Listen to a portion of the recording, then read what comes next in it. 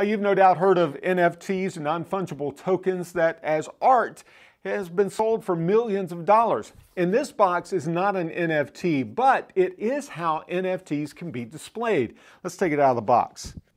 This is an infinite object from the company Infinite Objects. A digital artist I interviewed a few months ago sent it over.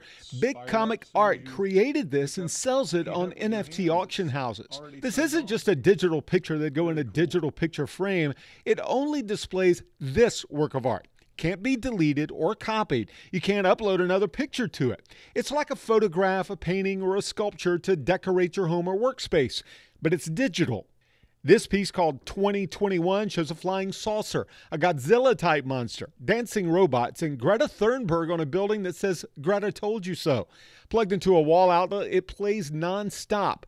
In my interview with Big Comic Art, he explained why this technology makes video art collectible and accessible while supporting artists. Through this technology, people were paying rent, surviving, sharing their artwork with the world. Infinite Objects sell digital artwork in these frames and allows anyone to create their own art by uploading video clips to their website. So why would you give someone an infinite object rather than just a digital picture frame and some images? Well, you have to remember these are collectibles. They're either one of a kind or they're limited edition. And I know it's kind of hard to wrap your mind around, but like a sculpture, a painting, or a portrait, depending on the artist, these can increase in value. That's What the Tech. I'm Jamie Tucker.